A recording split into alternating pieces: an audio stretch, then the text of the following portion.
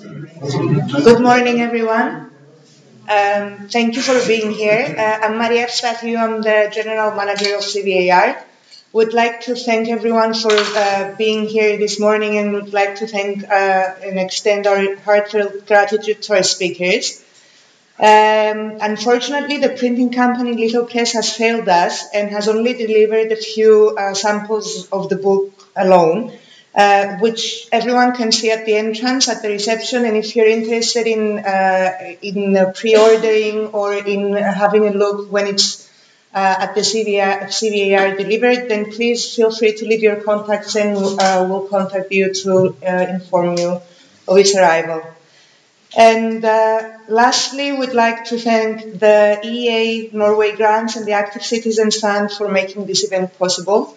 And I'd like to call Mr. Kaffenberger for his presentation. Thank you. So, shall I? Yeah. Is it? Please next to the list, and then please. Perfect. Thank you. Thank you. Good morning, everybody. Thank you for coming on a Saturday morning to hear about the photographs of Camille Enlart that I have to say I had the pleasure, and I thank Severis for this occasion, to spend 2 months with looking at each and every photo of this big collection and describing them. And what I have prepared for today is the site that perhaps people know the least about his work in Cyprus. Well, you know that he came here to study the French Gothic monuments of the island, but he also developed not untroubled, I want to say, relationship with the Greek churches of rural Cyprus. But we will look at the examples where he found particular interest in them, and look at the many reasons why he took an interest in one or the other monument. First, a few words about the background of Enlart that seem to be in place to open a conference such as this. He was born in November 1862 in Boulogne-sur-Mer, which is in the northwest of France, and I think this very place already had an impact on how he later dealt with architecture, because he was born into this village that owned a splendid medieval church that was, the year that he was born, more or less taken down to be replaced by something happening here that was not planned. Okay, we're back.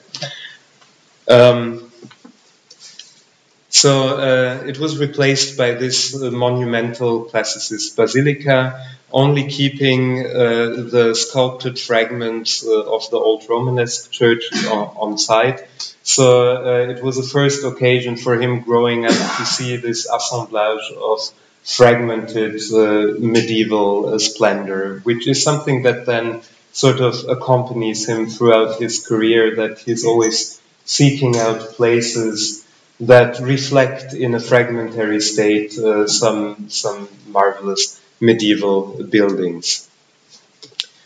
The next important point in his career was 1889 to 1891, when he traveled through Italy on the first grant with the aim to already find French art outside of France. So in his obituary, Marcel Aubert speaks about him being very interested all his life in the spread of French art outside of France. So this is sort of the outset of his mindset, and I show you the picture and drawing he did of the Abbey ruin of San Galgano.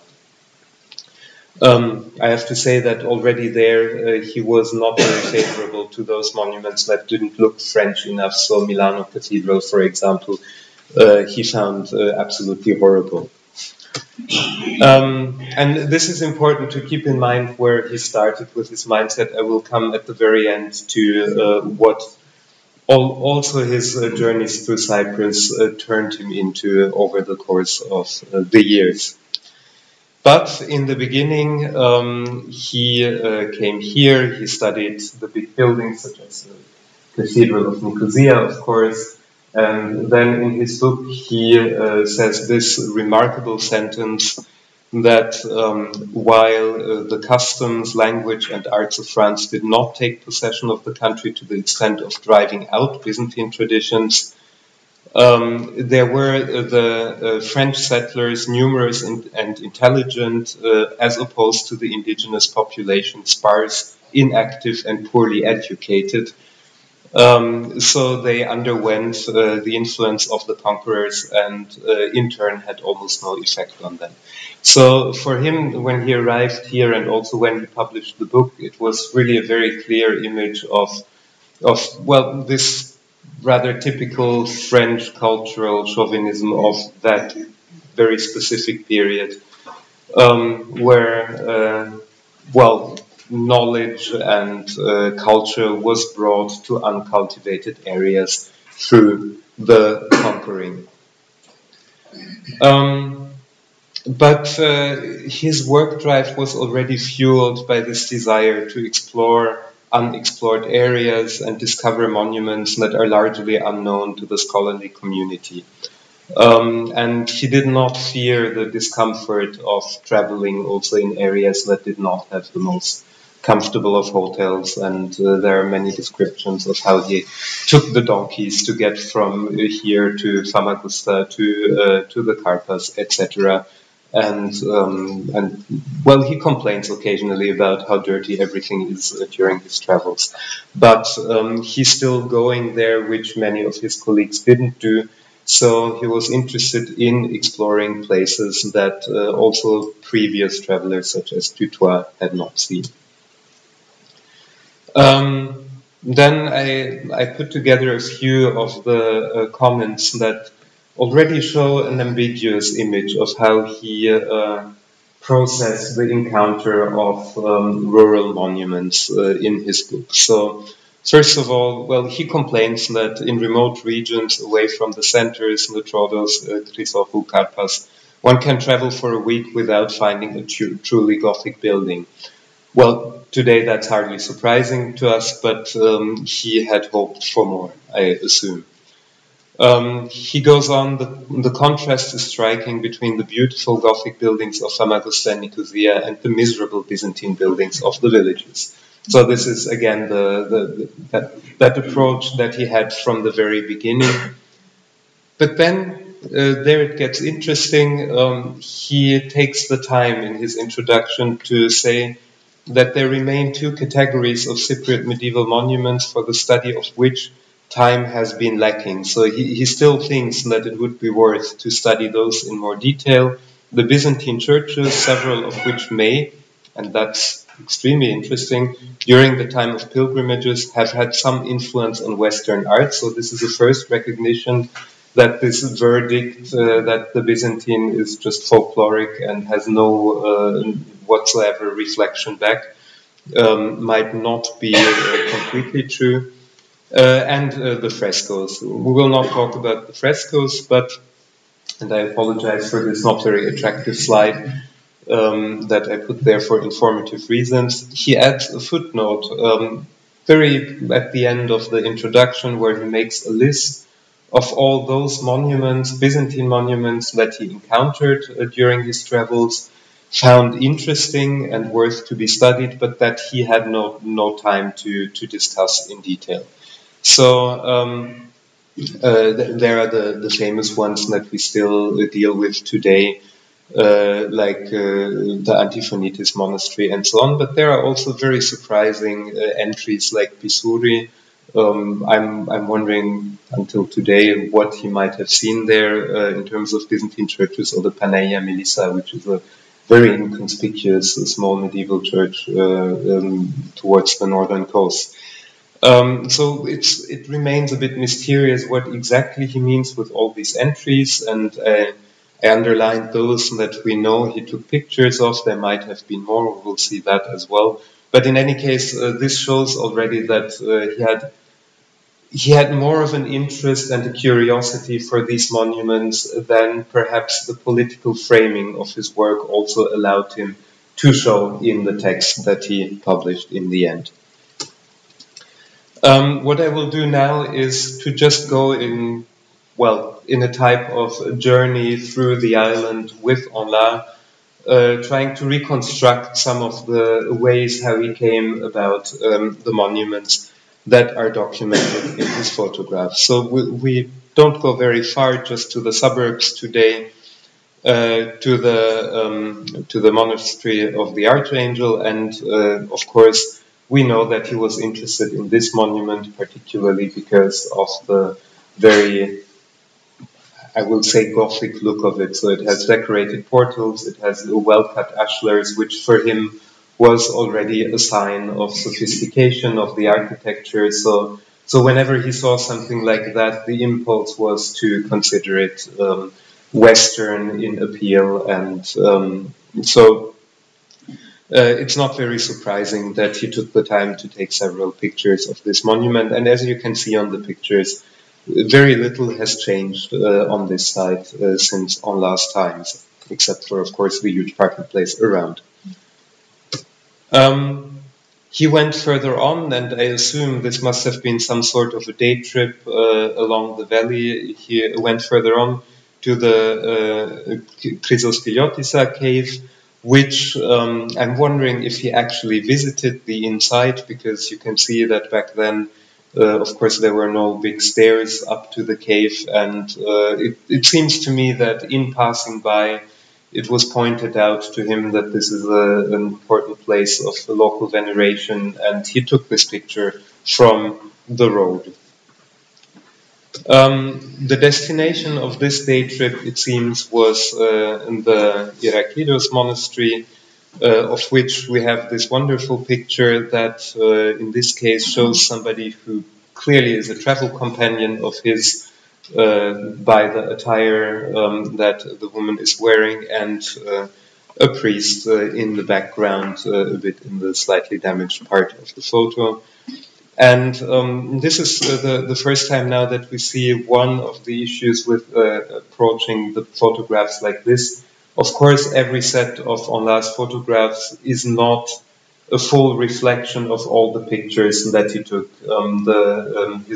His photographs got split up over time, and especially those that he used for publications are less present in archival collections. So this is the photo on the right. Is from an article that he published in the 1920s, but it doesn't appear in the photographic collection here. So this is just to keep in mind that whenever I say this, he didn't take a photo of this, he took a photo of, there is a limit to this argumentation. He might have been interested in more things, he might have taken more pictures that are simply not preserved today. In any case, what he was interested in there was the mausoleum in the east of the church. Again, there were pointed arches, very nicely cut ashlar masonry, so this was something that he could relate to a bit better. And then he went through the treasure of the monastery and took several pictures of the silver and gold objects in there. Another trip took him south of Nicosia, of course, to the royal manor of Potamia, and when going there, he found several monuments, again, probably more by coincidence or by locals telling him what there is, that ended up in his book among the big Latin monuments. For one, that's the unfinished church in Iosif. His photos are very important for us because, of course, the state has massively changed since he saw the church, so half of the church is missing today compared to what he saw.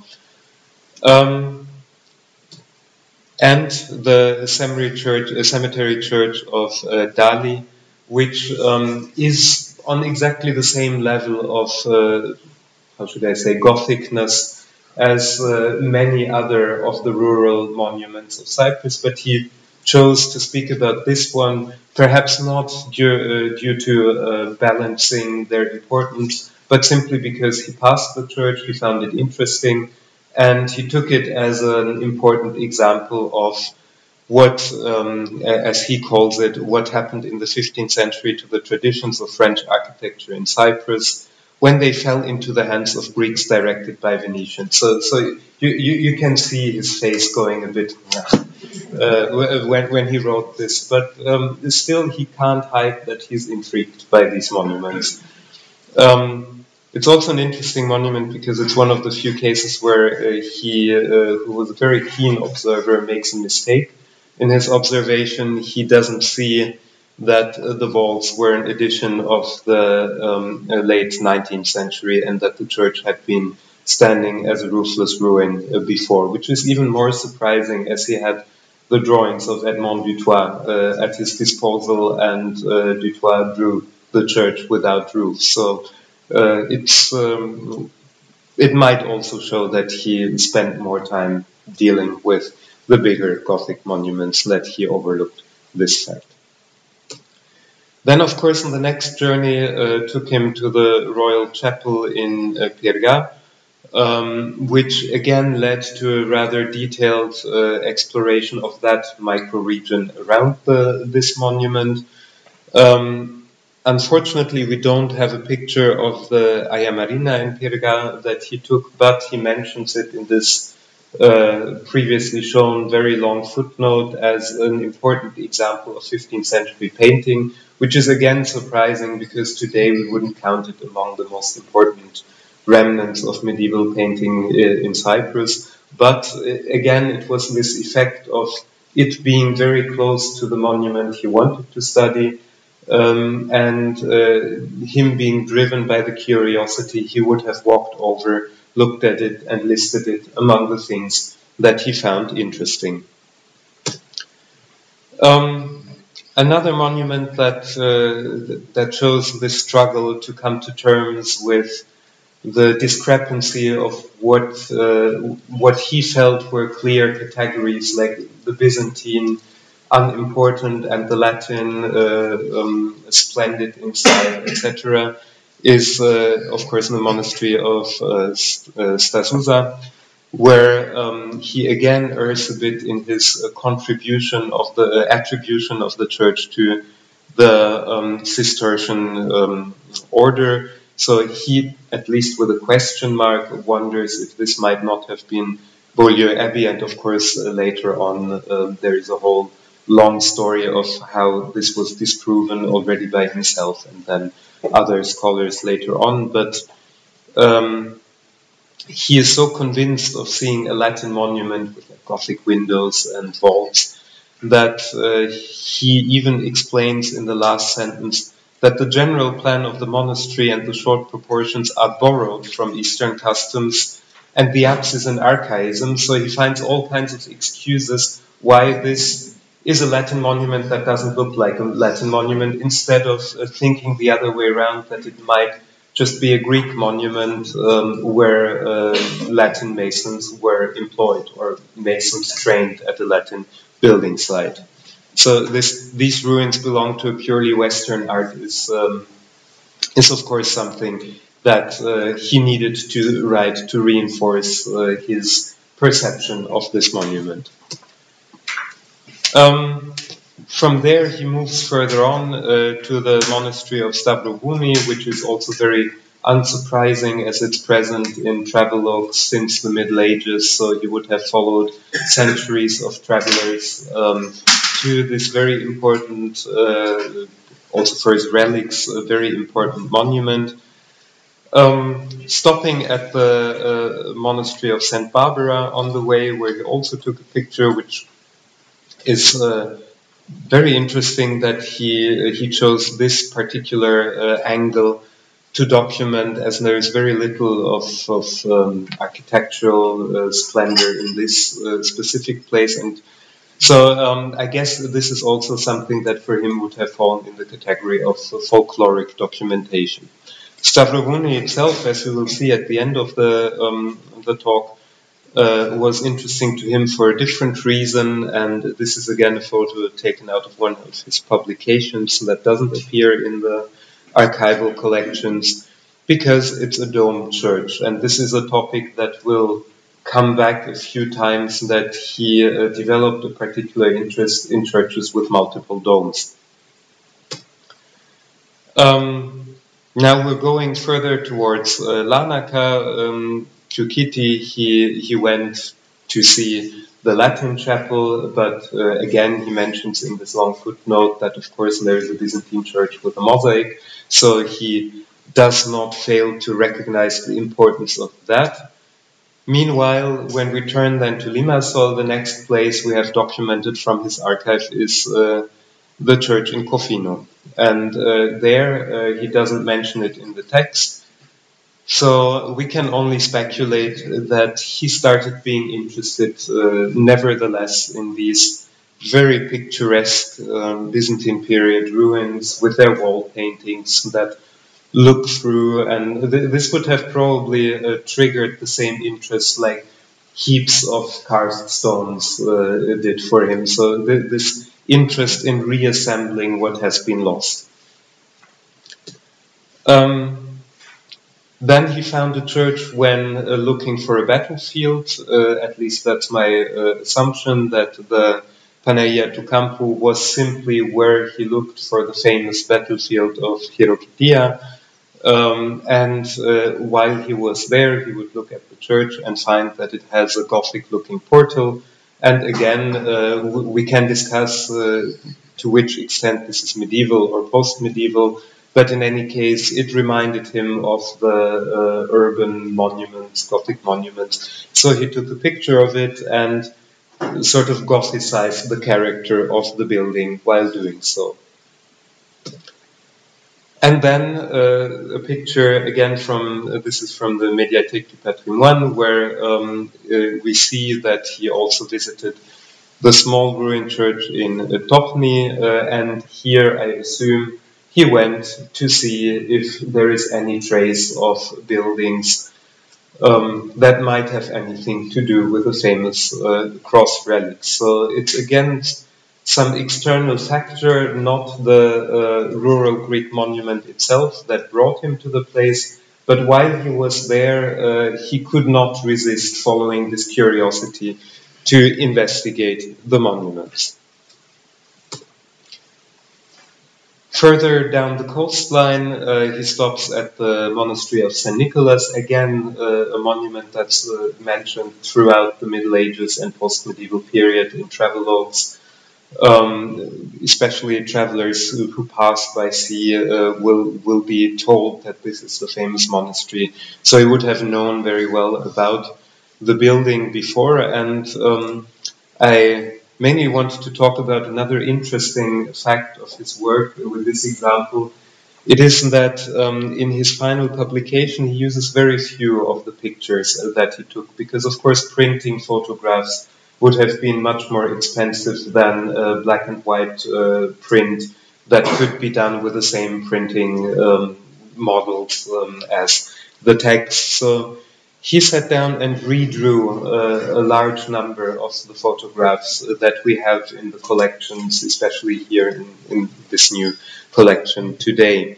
And this is a particularly nice example because you can follow that he was very precise with the stones, so each stone has the actual size of the stone that was on the picture, but he could not resist adding the caps to the drawing that were missing from the picture. And this is also, it's a recurring topic that he adds small figures, and this is very much the 19th century spirit of doing academic drawings, always with a small ironic comment or some atmospherical enrichment, which does not mean in his case that they're imprecise. On the contrary, they're very usable. Just this is what you would find in his book. Then it becomes interesting. Towards Paphos and further on, there is very little photographic evidence, and it might be that he simply did not spend as much time in that area. He speaks about a desolate and inhospitable part of the island. and few constructions in an almost uninhabited area, and more Byzantine than Gothic, of course, that was also a criterion. So this might be one of the reasons, but I was also wondering if there was not simply a very basic material problem of him running out of photographic material, because he uses for a later publication a photo of Mavrocordator of Hierostypou to illustrate it, so he might have just been without a camera. We jump across the island and now do the other round. Starting from Famagusta, he left towards north, towards the Karpas Peninsula, and barely having left Famagusta already comes across the church of Iosif, which was interesting because of the buttresses. Of course, buttresses, flying buttresses that are Western for him, so everything that's a flying buttress, no matter of what proportion, must be something a bit more Gothic. But he also stops at Ayos Varnavas and takes a lot of pictures of the monastery, and there we come to the question of domes again. Further on, he sees the Panagia Avgasida, which we will hear more about today, so I will not discuss it in detail. And then after passing an area that where he mentions churches, but we don't have pictures of, so we don't have a picture of this, and so on.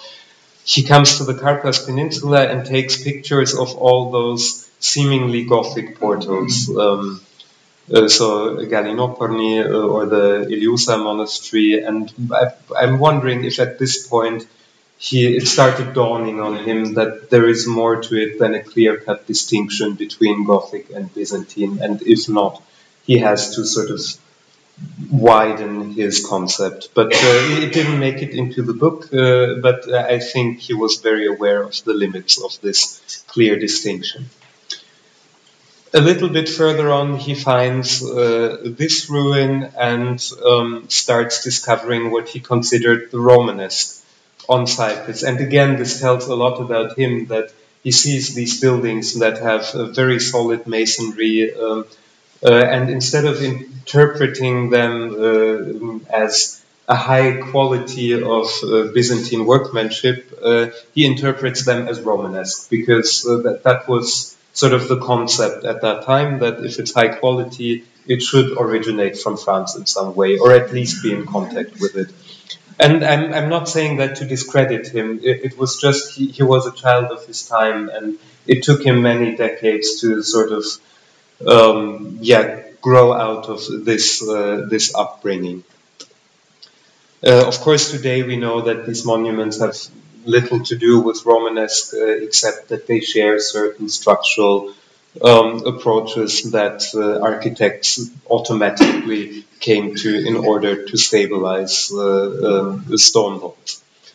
And interestingly, he takes a picture of the medieval chapel built into the Panagia of Afentrika, and says that it's constructed with beautiful cut stone, but the masonry of the old church is even more remarkable. It has nothing Byzantine about it, and this didn't age well at all.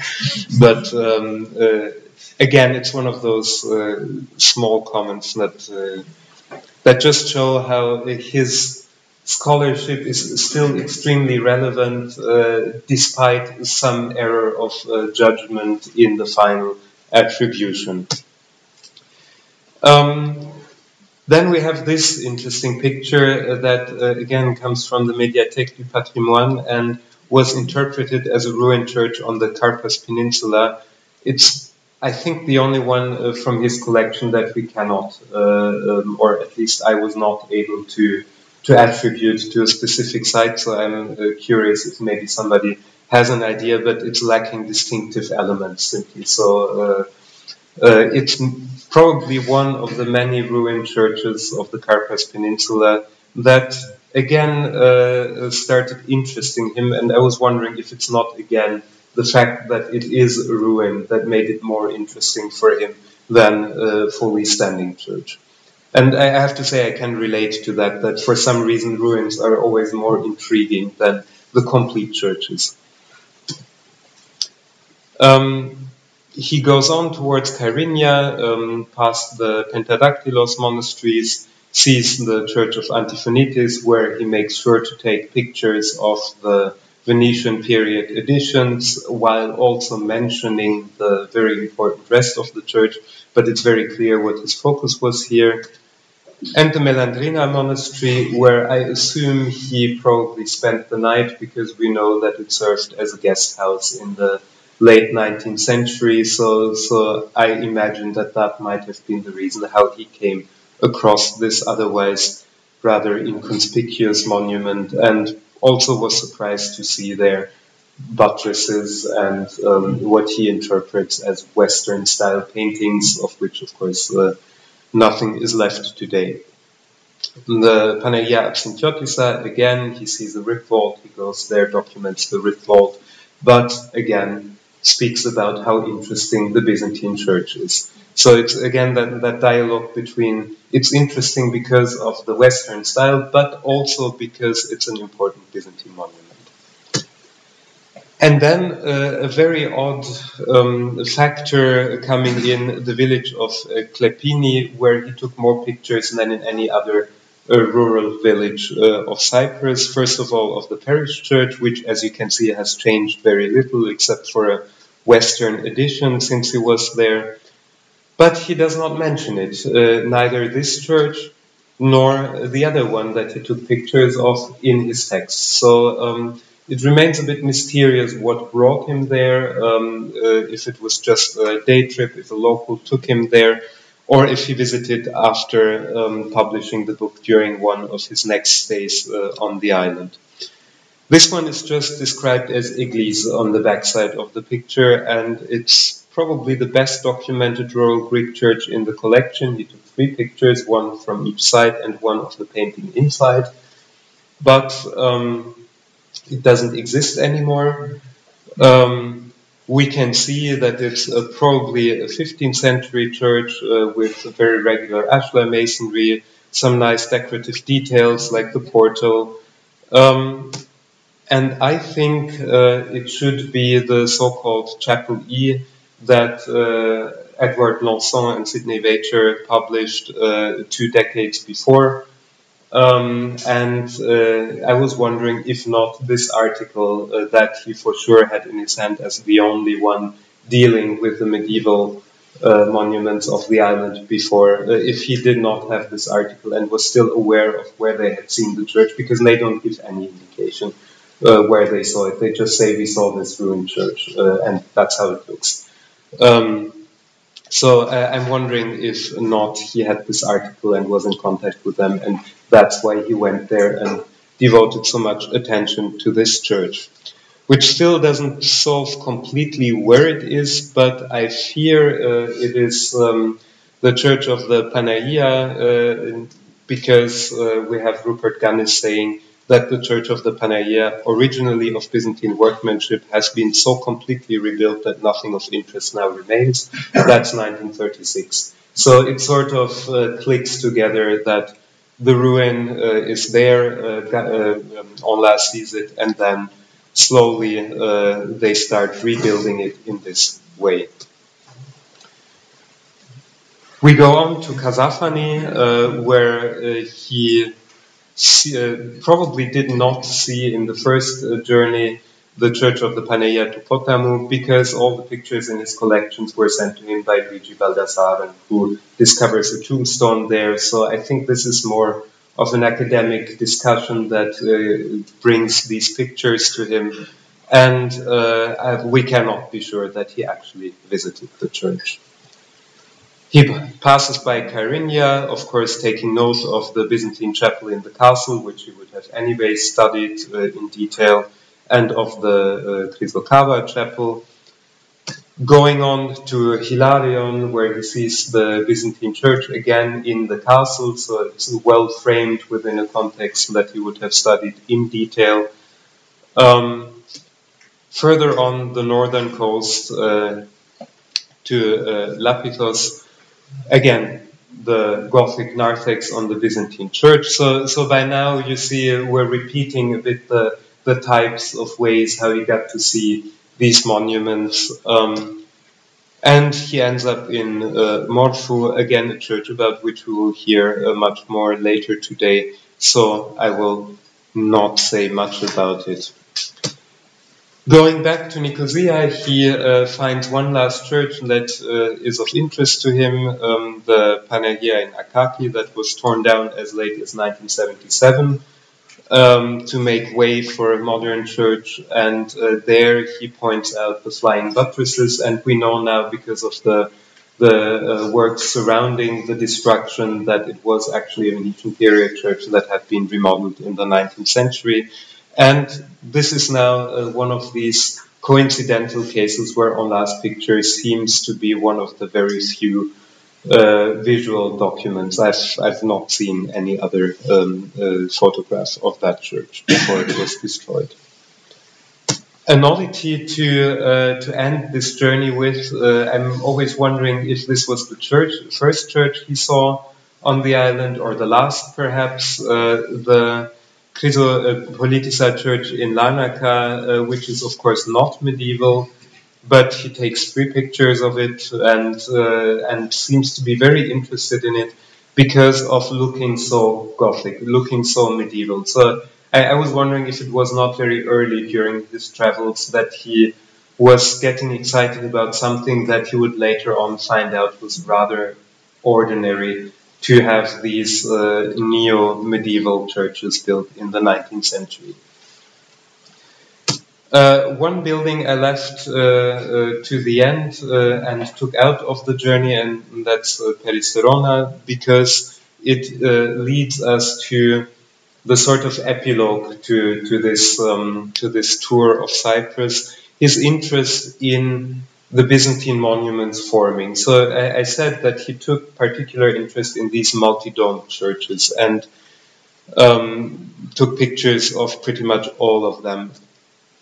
And it should take almost 3 decades before he was doing something about this interest, in the form of an article, Les Églises à coupole d'Aquitaine et de Chypre. And in this article, he discusses a book on the domed churches of Aquitaine and proposes them to be inspired by the churches of Cyprus. So the citation is his last sentence of the article: "The domed churches of Aquitaine thus had as their direct model those of Cyprus," and then attributes this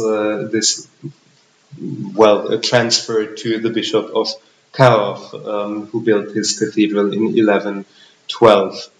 And this is now a very interesting plot twist, I want to say, because it shows that at this point, something that probably had festered for many years, this thought of how is it possible that that maybe something went the other way, had broken free, and he accepted that, even if now we know that this is also an assumption that cannot be helped, but it shows that he was willing to see that influence is not a monodirectional thing, but that exchanges can happen in multiple ways. And this is his very last article that he published before he died relatively young, in his 60s, on the church of Basse-en-Boulonnais. So we also arrived back at the site of his birth. That's a small village very close to where he grew up. And on this very interesting Romanesque portal, he says, "To consider an influence as unilateral is common but absurd. A people civilized enough to make profitable use of another people's inventions is generally able to provide in exchange other creations, and it seems that it has always been so."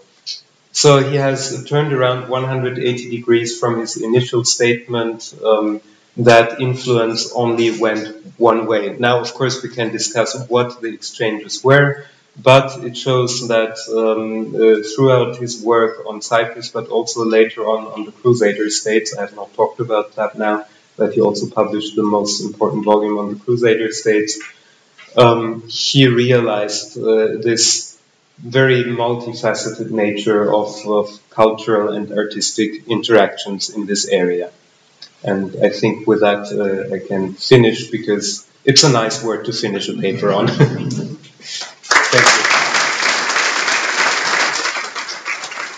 you. Thank you. Are there questions for Sim? Questions will be taken after Mrs. Alçıcıoğlu's talk before the break. Okay. So Mrs. Alçıcıoğlu, and then questions at we're running 5 minutes late, so at 11:25. Thank you. Let me.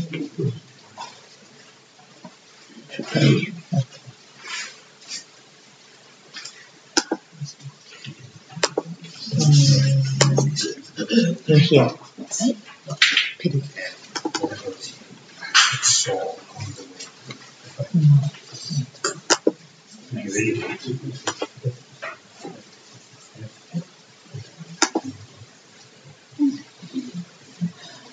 The presentation here.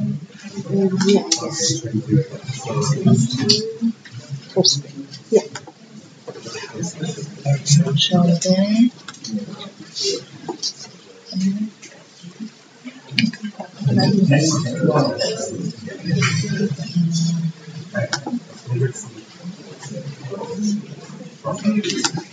Maybe just because it's not our small universe.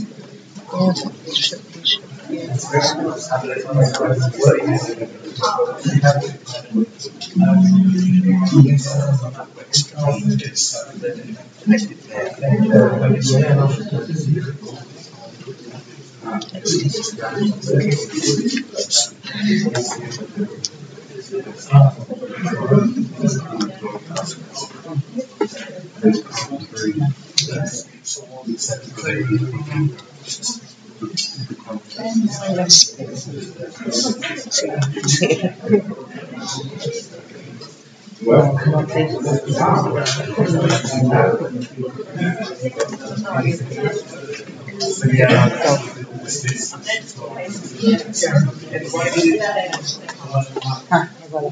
But you have to look here. Here.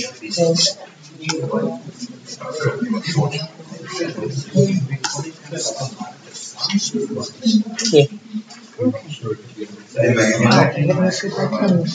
It's here. Yeah, but we track this there. So I'll open it twice for you. But what is the confusing? I'll just click this and yes, but it's going to be open twice. So should I open it because I tried it here? So it's here now. So should I do it? Can I turn the page? Yes, but you have to do this. This? Okay. You go on. Or you go. Yes, you do this. Yes. Can I try? Yeah. I think I'll be fine. I think I'll be fine. Sure.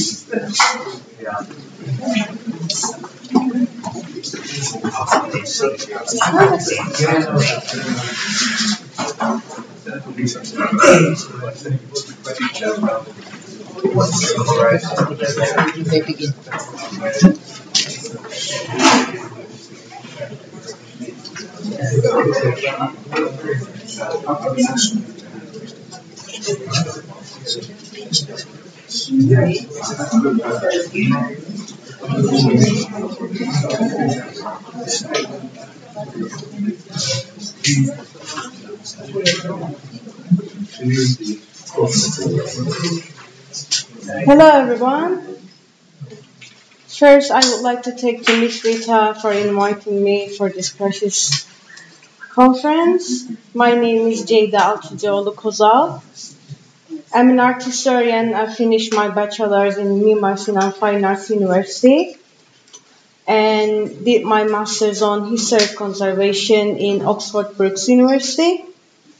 And my topic was the Gothic churches converted to mosques. And I would like to say that Camille Enlart's book and the drawings and the research helped me a lot, and it inspired me for the further research. And today I'll talk about the Gothic churches converted to mosques and the traces of interfaith dialogue in architecture, Islamist adaptation of Gothic churches to Islam in Cyprus. Oh. Okay, it will be a little bit challenging for me to change the slides because of the technical problems. Sorry about that. So first, I would like to talk about the historical background in briefly. So Cyprus, in the middle of the Mediterranean Sea, so many invaders came to the Cyprus. So every visitor left their traces, their religion, their technology, their culture. So now we experience and enjoy the multicultural background, so we can have this multicultural environment right now. Okay. Sorry about that. So first I would like to talk about the predominant religions in the island. So Christianity being the very predominant religion in the island came through the Roman times. So thanks to being to the Holy Land, so it became one of the first places that experienced the Christianity, and so it changed the cultural background, the art, and the architecture itself. Sorry about that. Sorry about that. So, even though the Orthodox became the predominant in the island, later when the Lusignan came, it changed to the Catholics. However, the Western architecture accepted by the local people, however, they never changed believing in the Orthodox Christianity. Later in Ottoman times, the Islam religion started to spread around, and because Ottomans wanted to change the socio-cultural structure, urban structure, architecture, and art itself in Cyprus. So both Christianity and Islam can be seen with the traces right now in Cyprus. Yes. So first I would like to talk briefly about the Gothic architecture in Cyprus. So Gothic architecture came to the Cyprus by the Lusignans, especially with the taste of the kings and the queens, because they were inspired basically from Paris. And when they came to the Cyprus, they brought their taste and their art and their artists. So it changed the view of the island from being the Orthodox understanding of architecture to Latin understanding of architecture. So we can see the Gothic architecture in Cyprus. Okay, sorry about that. Okay, so there were three main schools, écoles that changed and that inspired the Cyprus's architecture in Gothic ways. One is either France, other is Champagne, and the other is Provence. So here you can see the similarity of Notre Dame de Paris with the Saint Sophia Cathedral in Nicosia. Basically, they were inspired from this monument, Notre Dame de Paris. Sorry. Okay. As you can see the plan, basically it's the same plan with simple basilical ways with the aisles. They later added these chapels to St. Sophia Cathedral. So in the main plan, it was basically the same plan because they were inspired from the same plan itself. And also, just because they brought their own artists from France, from Paris, they could build these important Gothic churches that they were inspired from its origins. So, Guy de Lusignan, he was the king of the Lusignans, king of the Cyprus, he was known as, and he brought the architecture, religion, the language, so it was basically moved from France to the Cyprus by his inspiration. So, later, when Ottomans came to the Cyprus, they wanted to change the socio-culture of the island because they wanted to make Cyprus as an Islamic country. So they brought people from Anatolia, and what did they do? They changed the important cathedrals from being churches to mosques. Basically, when the professor in Oxford Brookes University saw the picture of this minaret on a Gothic church, he was shocked and he was surprised, and he was, what did they do? So basically, they kept the structure of these buildings, but changed some of the elements to adapt these buildings into mosques. So, at the time, they were believing in monotheistic religion. So, it was one God. So, they were believing in one God. So, they didn't hesitate to change these buildings into another monotheistic religion, from being a Christian monument to being an Islamic monument. Oops. Sorry about that.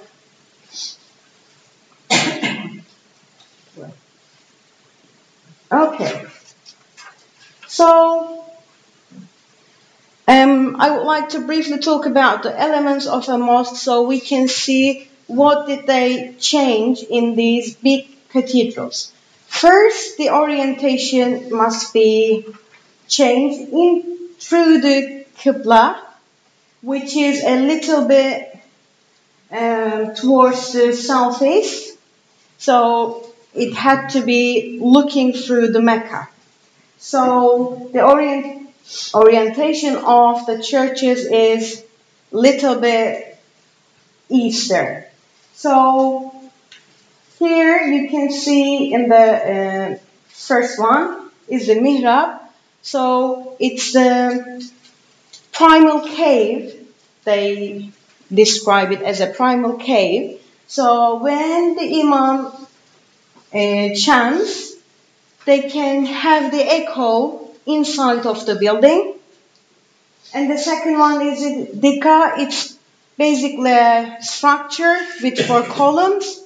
And when the muezzin chants in the building, so everyone can hear him. Third one is the mimbar. It's basically a triangle structure that imam climbs on it. And on the khutbah day, on the Fridays, he can give the speech to the crowd, to the prayers. And third one is the courtyard doors.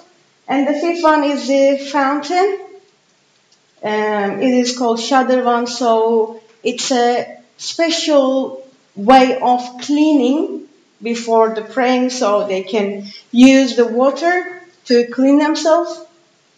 And the sixth one is the minaret. It's basically with the body and a conical cup on it, and there's a balcony, so imam can climb on the balcony and he can chant so everyone can hear him to go for the prayings. So now they have the microphone, so you don't need that anymore. So, okay.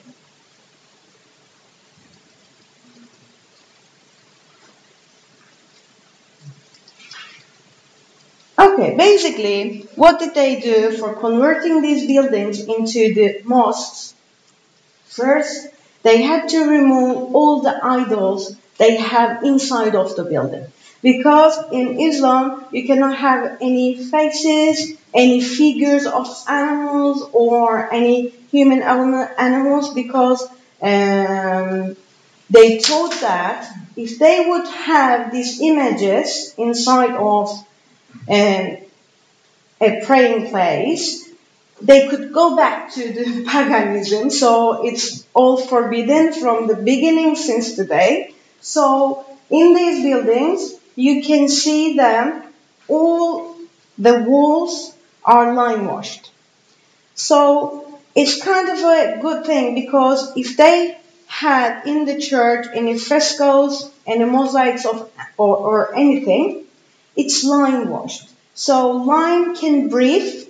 So I think and I hope the frescoes they have inside of these buildings are preserved now.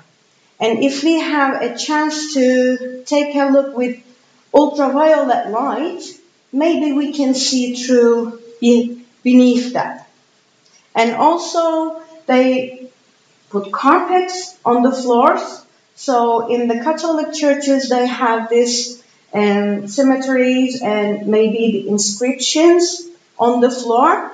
And because they were believing in one God and they were really afraid, they didn't remove anything. They only put the carpet and it's all preserved, I hope and I guess.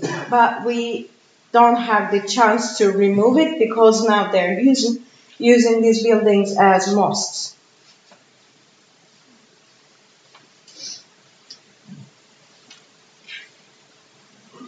Okay. So, briefly I would like to talk about the Ottoman architecture in 16th century.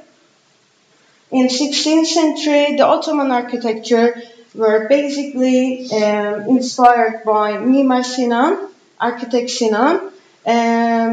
He inspired from Renaissance artists.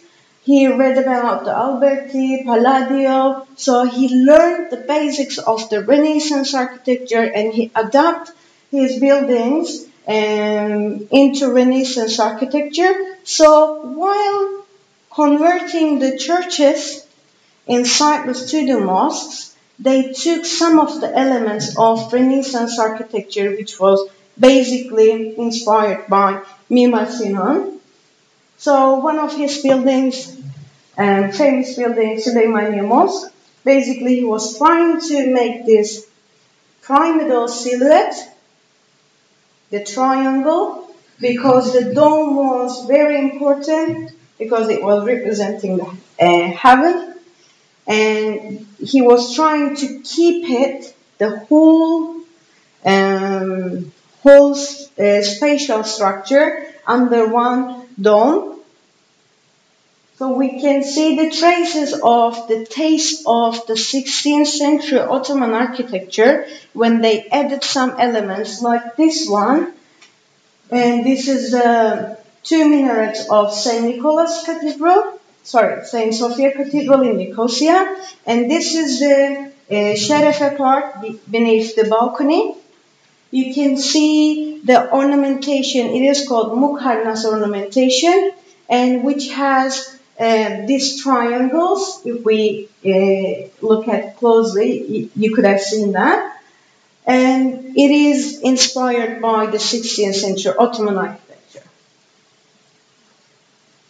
Yes, and I would like to talk about the case studies. Oops.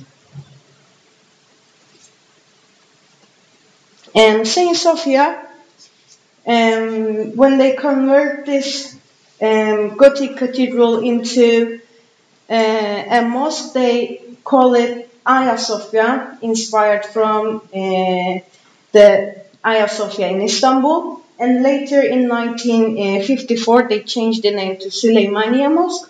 And basically now people know this building as Süleymaniye Mosque. So it's a French-style Gothic architecture built in the half of the 12th century.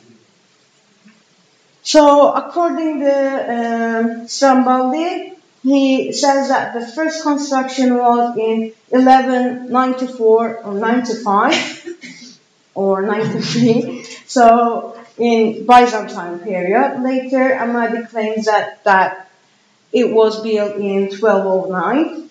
So there is no certainty about the construction date.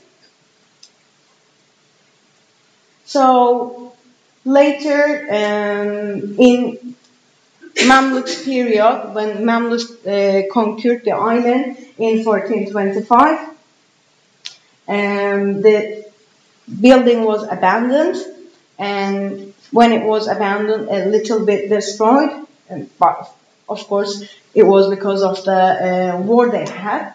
And later in 1432, when the John II came to the throne, he repaired the cathedral again.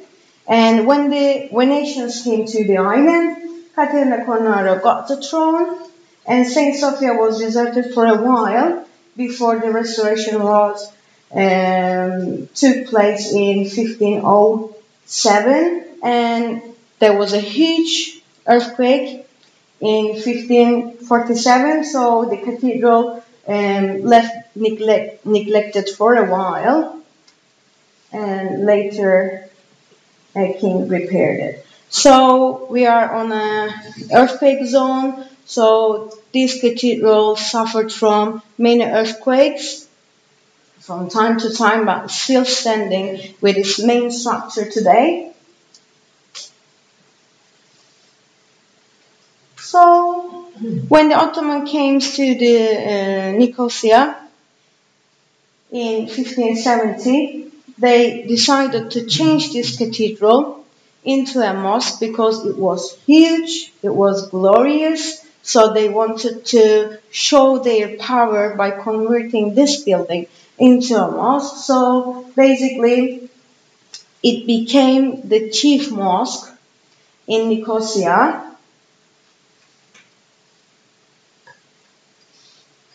And later in British period, it was conserved and maintained by several times.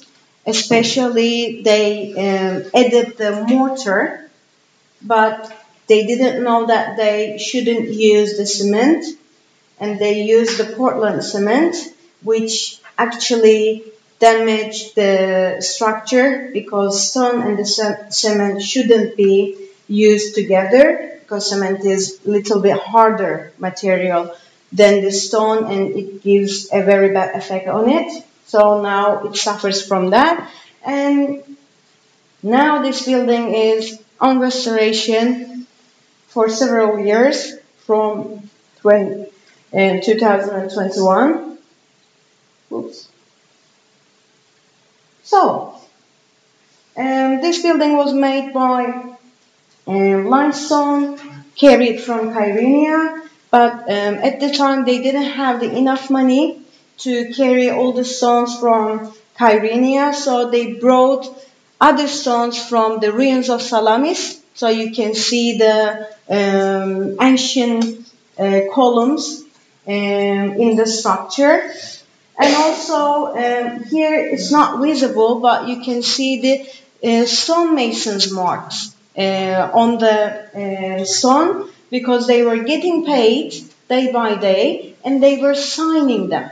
So for example, two lines and a dot would be my sign, so I would get paid in the end of the day. So now we can see the stonemakers sign in the building structure. So basically, what did they do?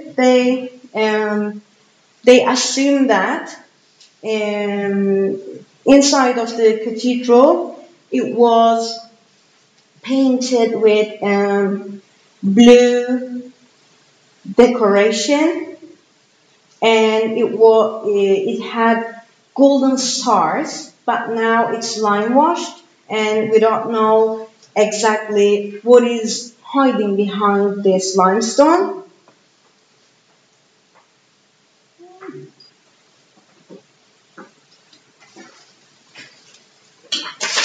Well, they removed the stained glasses, and instead of the colorful glass, they used this lime materials, but they kept the style. They kept this Gothic style.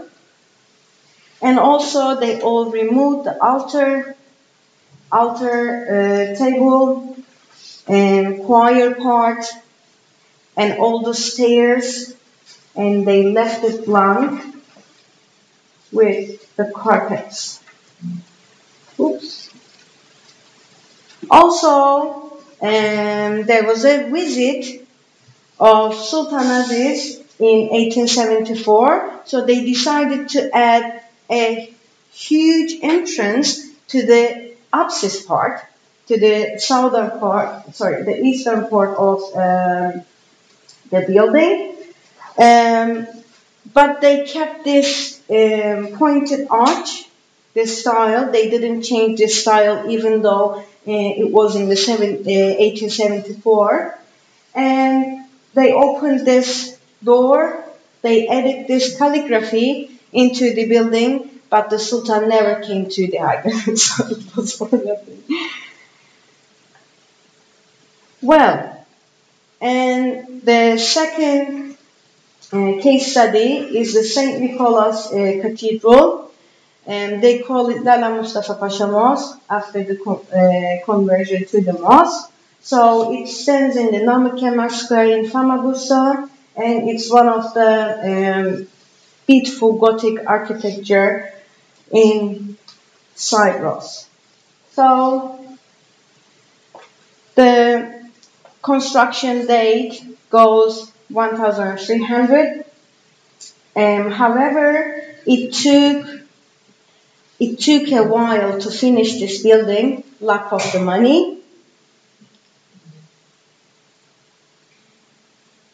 It was built with the shiny local stone. It's a special type of stone. It's very yellowish. So with the sun, it shines.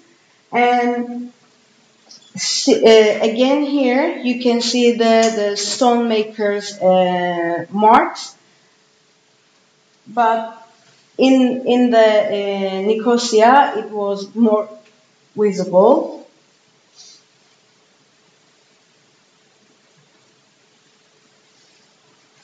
So, according to the Enlart, the sculptors of the St. Nicholas were chosen by the architect, by person to carve specific parts of the decoration. So this building is more ornamented than the one in Nicosia. So here is the plan.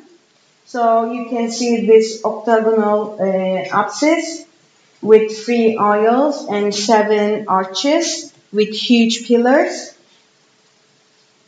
And also later they added 1 minaret instead of the bell towers. So here you can see the inside of the building. So no altar panel, no stairs, only the carpet. And we hope that beneath that they still have the elements of the Christians. But they kept the brick walls and they didn't line wash it. So you can see the Gothic architecture with that.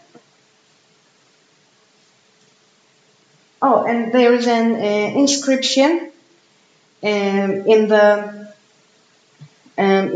eastern part of the building on the flying backrest, so we can see the detail and we can learn the details from this inscription about the construction work. Later in Ottoman times, they added a funeral house, which you can see the funeral car now from 19th century. And this is the minaret they add. There's only 1 minaret in this one, but in Nicosia there were 2 because they make the minarets to show the importance of the building. So here it's for me it's very nice to keep the Gothic style with the minaret, because they could have changed it, they could have make it in Ottoman style, but they respected the style and they kept the minaret with the Gothic style, I guess. So this is the interior of the building. This is the mihrab that I talked about. And there is a tree, which is now 723 years old. It's kind of a fig tree and stands still today. And they built 2 tombs, Ottoman tombs, belongs to the imams. And the last case study is the Church of St. Peter and Paul, and they call it Sinan Pasha Mosque. So this building changed to the mosque, converted to the mosque later in 1600, and you can see that it's more plain, not ornamented, and basically it looks like a Norman style rather than Gothic style, but some elements, especially in northern here you can see door, it's ornamented just because there was a palace next to it, and this door was connected with a lane to the palace, so they ornamented this part more than the facade, because the facade is not that ornamented. So it was built by a merchant, an Nestorian merchant, because at the time Famagusta was a trading place and a cultural place. So the merchant earned a lot of money from that, and he thought that he should spend his money into a mosque, into a church. So he decided to build this church with that money, some of that money. And here you can see the flying buttresses. The southern facade was damaged. Basically, half of it was collapsed because of an earthquake, and they built that again. And here you can see the turret, and there was flags in the church. However, by conversion this building into a mosque, they added this minaret onto that turret, but couldn't survive for today. Yes. So the history of this building is very important, I guess, and very interesting because in British times they used this building as a grain store. So they removed the mosque elements and started to use this building as a grain store and later as a fuel store for the First World War, because in 1916 it was filled with the fuel, and I think it was just a waste for using this building as a storage. And later they put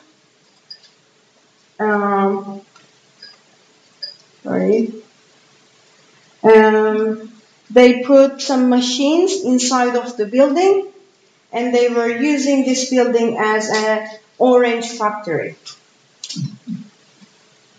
Here you can see the grains that were carrying throughout this monument, and that's why they call it Buğday Cami. It's buğday means grain in Turkish, so people call it Buğday Cami. And now, inside of the building, the lime wash was removed, and all the elements, all the Christian elements and the Islamic elements are now removed, and they use it for just visiting, as museum, I guess. And there are some tombs belongs to important people in Ottoman period. Yes, this is the plan. It's a basic plan with 3 apses and 3 aisles and 4 pillars. Oh yeah, and this is the fresco that they have found when they removed the lime wash, and this is the proof that if we remove the lime wash inside of these buildings, we might find the frescoes or the mosaics that lying beneath that. And this is a scene from 40 Martyrs of Severis from 15th century, and now it is conserved, and it's a really good conservation made for this fresco, and they saved it. Yes, this is the minaret that I talked about. It was very dangerous to keep it, so it collapsed and they didn't build it again, so it wasn't used as mosque anyways. And these are my references. Thank you for listening to me.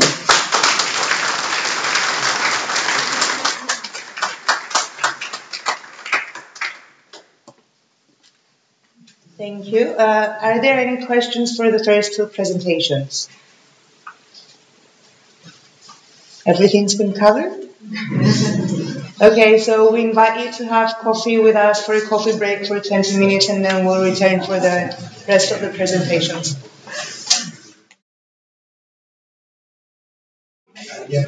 Thank you, everyone. We hope the break was a good leg stretcher. So I'd like to call Mr. Hadjikyriakos, and again, as before, we have Mr. Hadjikyriakos, then Mr. Foulias, and before lunch break, which will be provided at the same place, we're going to take any questions as before. Thank you. Hoping that the coffee was helpful for all of us.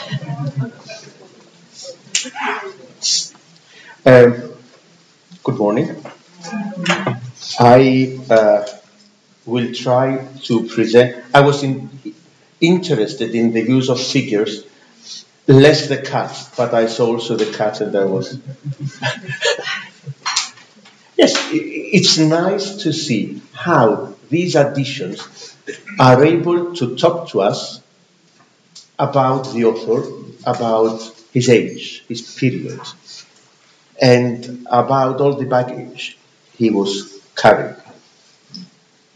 Most of all because, as the title of the today's symposium is imposing us, we are looking through his eyes and his ways of understanding.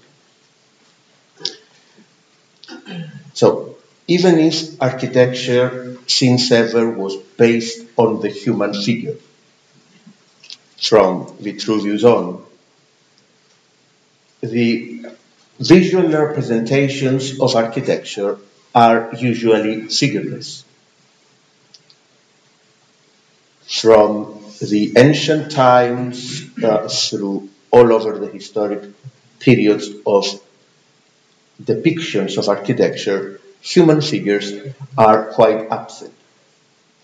Even in the historical period where the humans were the center of the depictions and of the philosophy, and therefore of the depiction, even in that case, in the 15th century, Italy, the architecture is quite separated from what are the figures and the human representation.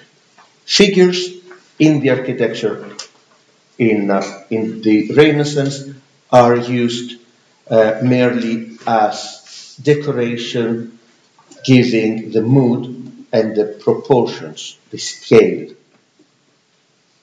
But when the artist was aimed to talk about architecture, the architecture was humanless.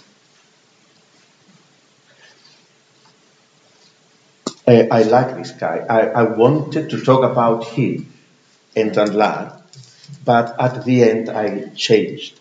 But I will try to compare at least a part, which is this one, the use of, or the non-use of human figures within the study of architecture. He was studying the Venetian Romanic and Gothic architecture 50 years before Enlart. And even if in his 3-volume book he's concentrate on the humans as creators of architecture, he very much underlined the importance of masons and the way they personally use their hands, their knowledge, and their tools in order to create something important. And he became the manifesto of what comes right after in England. His book is full of repertoire of decorative elements, decorative architectural details, very much based on the evolution of natural forms in architectural decorations. His landscapes are absolutely humanless. There is a dramatic absence of the human presence in all his landscapes in the book. And I repeat, the way he used the anthropocentric way of using the mason within the book, the philosophy he creates around the artisan, the craftsman of the past, it's remarkable. Nevertheless, humans are not present in his book. And let's go to our guide. We have heard in the morning that he is a child of his period, of his background. And in his book, he's representing, for the reasons we have heard, drawings made by him and and he's proud of it, are all signed of white, with the repertoire of all the details and the patterns, sketches of the buildings, without the human presence. Most of them, quite 90% of the representations of the enlarged sketches in the publication are humanless. We have some humans used as references for the scale, and some of them are used to give the atmosphere, the mood, or the use of architecture within the society he was observing. Of course, some of these can be associated with the comments we can read in the book about the status of some buildings, but we have no mentions on humans in the book. He's not talking about Cypriots and the architecture of the space in the book. And in the same way, we cannot find them really within the depictions of the publication. But he was a man that was aware of everything that happened before him and around him. And this is the reason he was able to change his mind, as we have heard, and reconsider the way influences can be applied. So, in the depictions of architecture, at least from the 17th century, early 17th century, and the Flanders, the human figure is placed, it has this central decorative role. It gives us the possibility to understand the scale, the use of a certain place, open or interior, and the mood that goes around from that cultural area. Very soon the Mediterranean courts and cultures took the advantage of the use, the better advantage of the use of the genre of landscape with human figures. The 18th century is maybe the peak of this use of the so-called maquette, the specs, these small human figured interventions within the depiction in order to give the mood, the use, the color of the landscape. If we observe them, are just figurines, are without any personality. They have no attention on the human element, but they are just there to remind us how the landscape is used and by who. There is more attention on their attire, for instance, than their figures, faces, hands, colors are the maquette, the specs that are helping us to understand better the landscape. By the way, we are surrounded by such kind of depictions. We are in the 18th century Rome. Artists were interested in the collection of a repertoria of this kind in order to use them. Bellotto, for instance, Canaletto's niece, is here using them in the best way possible in order to give us the possibility to understand the landscape through the use of humans, real landscape. But even in the non-real landscapes, humans are there, are important for the same reason. I think the best example regarding this way of using human figures is Piranesi, with his etchings where humans are there to give a certain tone, a certain music, a certain color on the ruins, these beloved objects of the Grand Tour and also of the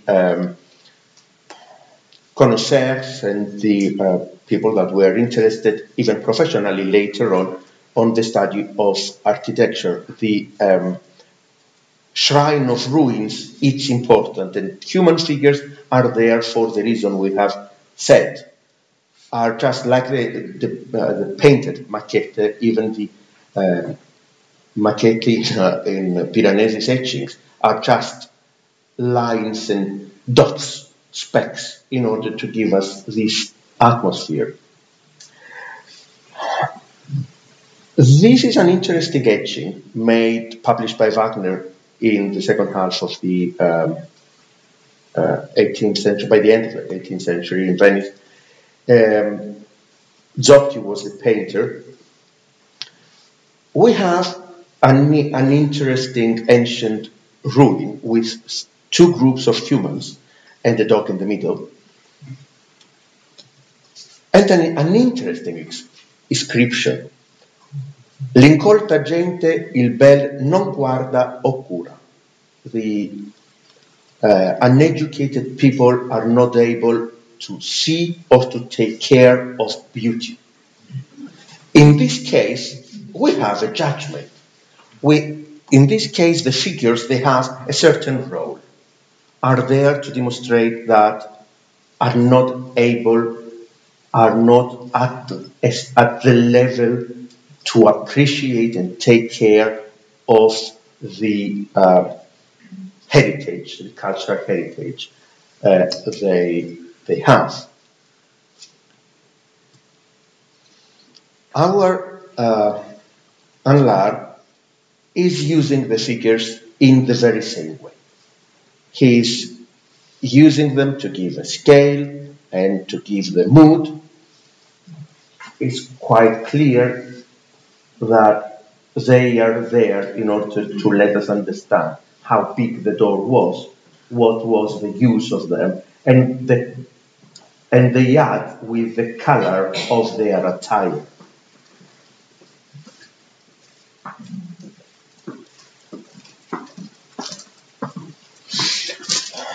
In his albums, because we pass now from the book in this other big content of the album photos,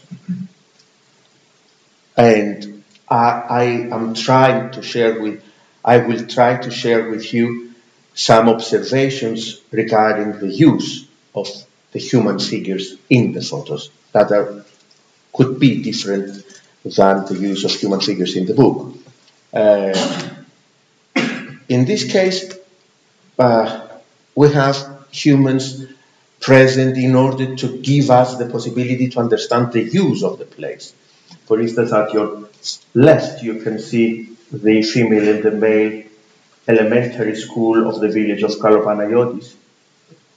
The male one is under a tree, an olive tree, and the female one is just there on the small lodge of a building. The markets and the inhabitants. He's taking in consideration in the photo the human element as an important element to understand, maybe. We have soundtrack as well.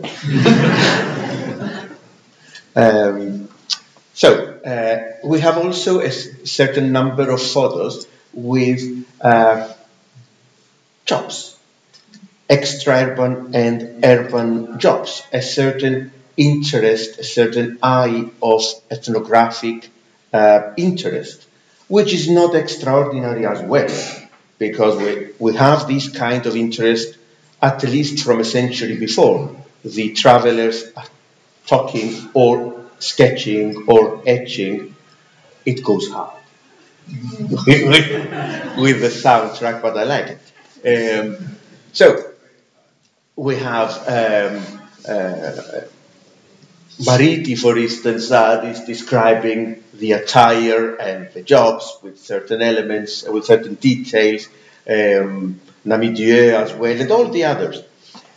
And he is showing us through his photos, and with no mention in the book, this interest, this anthropocentric, ethnographic interest with some maybe anthropologic questions that he's posing through his lens. We can imagine about the jobs. I will, where is Yanis?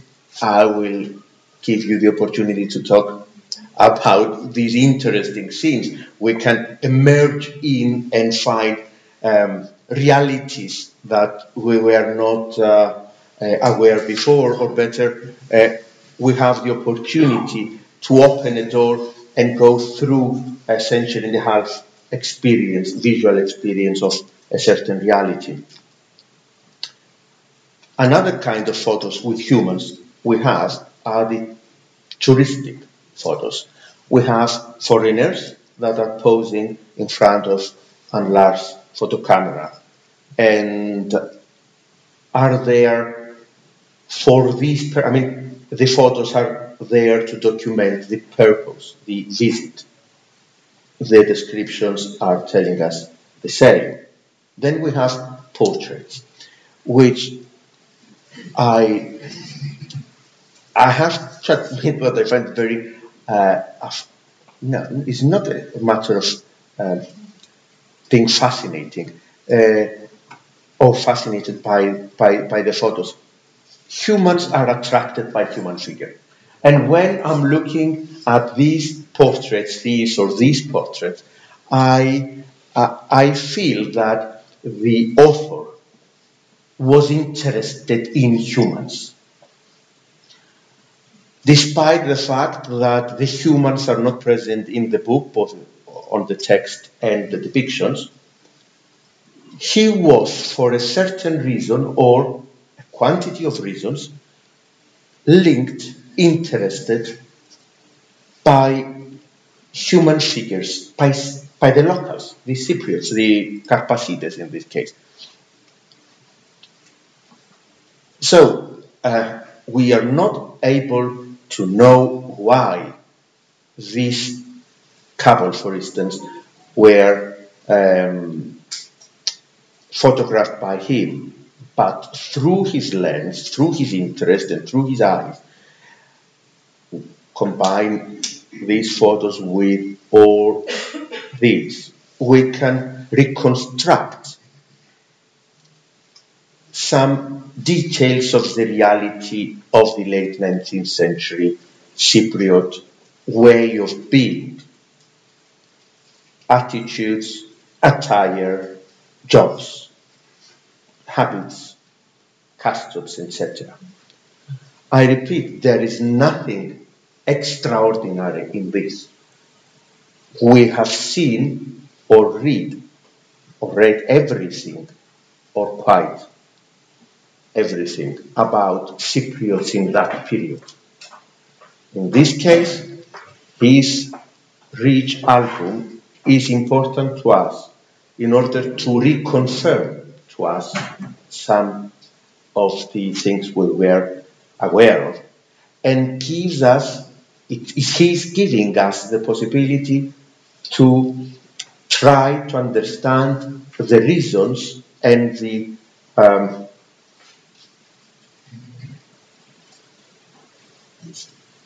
maybe the intentions he had regarding the object and the subject of his photo. So it's possible through his album to recreate or to talk about the way the Cypriots were in that specific moment. He is using them not just as models, like the portraits, but as part of their habitat. And he is giving us the possibility to look in the eyes of Cypriots like a bridge of more than a century.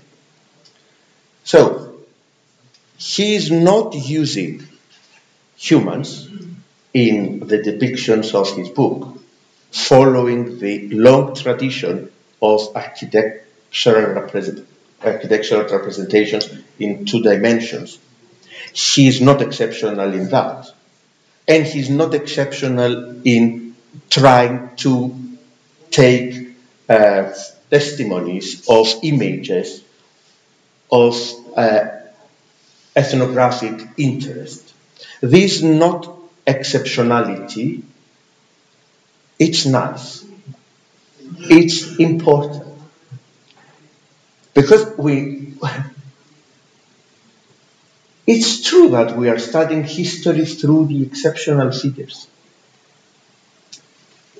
But the real history is that of the non-exceptional figures, the non-exceptional ways.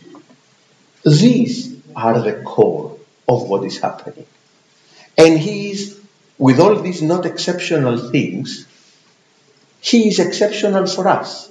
Otherwise, there is no reason to have a presentation like the book, the important book we are going to see or we have saw outside. Wonderful, by the way. So, Cypriots are there more in the album than in the book, and are there telling us what he was able to understand from it. Now it's on us to understand what he was thinking, because we have nothing written on this subject, and how this affects him. This is an open question, and as such, the best way to conclude. Thank you.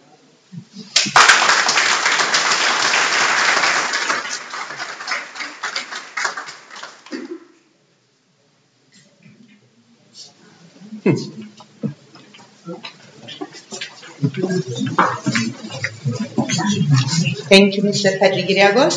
And now we continue with Mr. Foulias' presentation. And before the lunch break.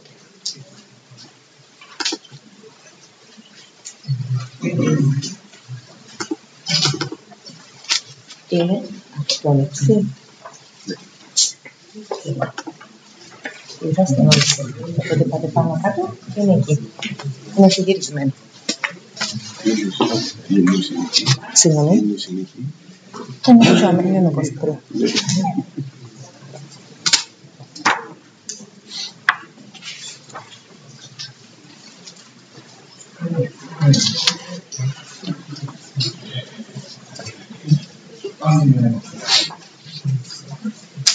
Good morning, everybody. Dear colleagues, ladies and gentlemen, I would like to dedicate this presentation to the memory of my dearest friend, Tunjo Maishkan, with whom I first visited the Panagia Avgasida.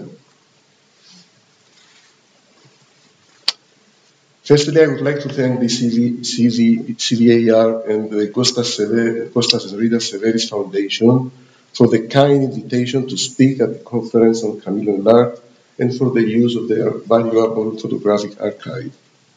I would also like to thank the Department of Antiquities for granting me permission to use its photographic archive, and my colleagues, Bülent Kizilduman, Eris Yuri, and Tassos Papakostas, for their kind collaboration.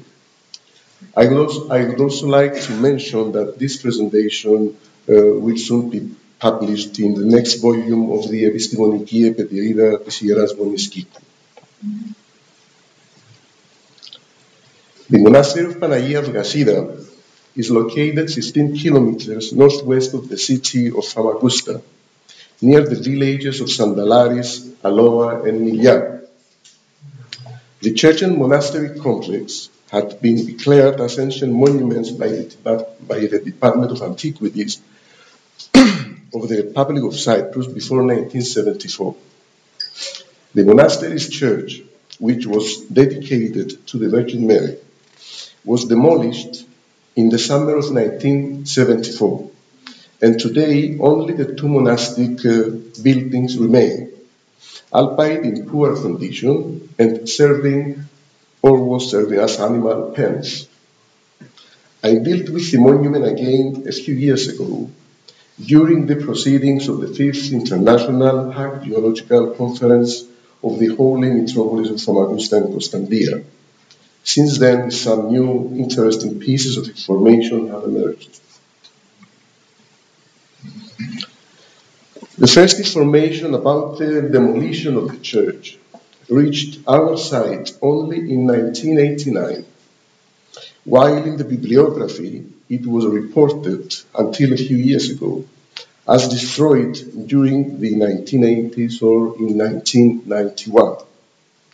These pieces of information obviously do not hold, as it is confirmed through testimonies of eyewitnesses with whom we spoke, that the church was completely destroyed after August 1974, following the order of the Turkish military commander, immediately after the military occupation of the area. The demolition of the monument was obviously not accidental, but was done in retaliation for the shocking and of incredible brutality murders of 126 women, men, and children from the neighboring Turkish Cypriot villages of Sandalaris, Aloa, and Martha on August 14, 1974. The atrocious crime was committed by members of the illegal organization Eoka Vida on August 14, 1974, the day the second phase of the Turkish invasion began.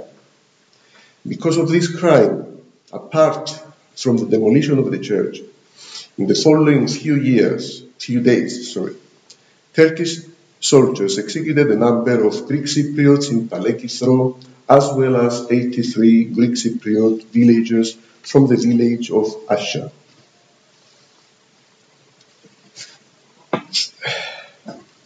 Through this presentation, I will try to restore the history of the monument, mainly using the archives of Camille Enlart, Theophilus Mogapkap, and Athanasios Papageorgiou.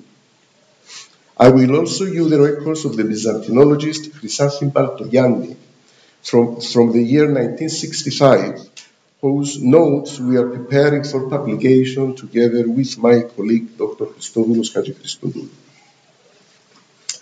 The first written reference to the monastery includes it in a list of the small village of Skazali of the province of Famagusta in an Italian description of Cyprus at the end of the 15th century. This description was copied by Frank Boustron in 1533 and translated in Greek by Neoklis Kyriazis in his journal Kypriaka Chronika. Immediately after the Ottoman conquest of 1571, the monastery was in operation and was recorded in the first census of 1572. In the 18th century, Archimandrite Kyprianos classified it among the monasteries subordinate to the archbishopric. Camille Enlart's text on the monastery and its Catholicon can be found in his monumental work of Gothic and Renaissance architecture in Cyprus, which is brief but significant. Descriptions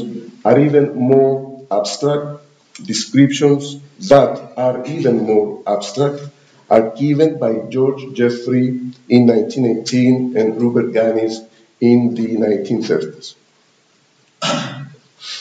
One of the last residents of the monastery was a wise and deeply religious elder, Florenzos Michail Pachas, from Milia village, known as Haji Florenzos.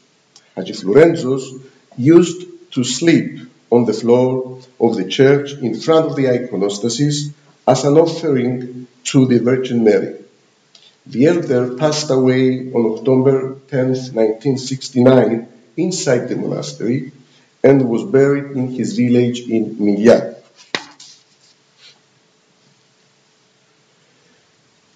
When Camille Enlart visited the place in the late 19th century, he mentioned that it was an old Greek monastery with an unknown history.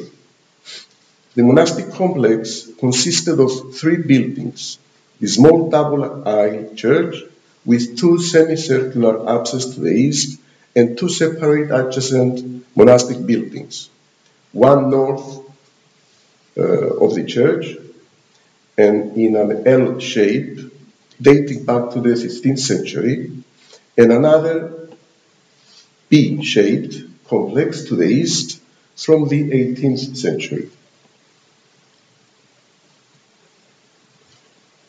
The southern older part of the church had a dome, while the newer northern part was covered with growing vaults. From Enlart's initial reference, we can infer that he indirectly acknowledged the antiquity of the Byzantine church, but without any further reference on it. He also noted that the church was small and its northern aisle underwent Gothic interventions, which he commented on, drew, and photographed. He also pointed out that the northeastern apse was not in use by the Greek Orthodox, a fact he attributed to its previous use by the Latin Rite. We will return to this issue. Externally, the church had reinforcing flying buttresses to the north and west, which, according to Enlart, were built after an earthquake, most likely in the 16th century. Similar reinforcing buttresses exist at the church of St. Serios and Bacchus in the neighboring village of Iosif. We saw it before. The lintel on the northern aisle doorway had an ogee decoration on the lower part and was supported by small corbels. A similar lintel is also found in the cruciform church of Agia Paraskevii in the medieval town of Rhodes, dating back to the 15th or early 16th century.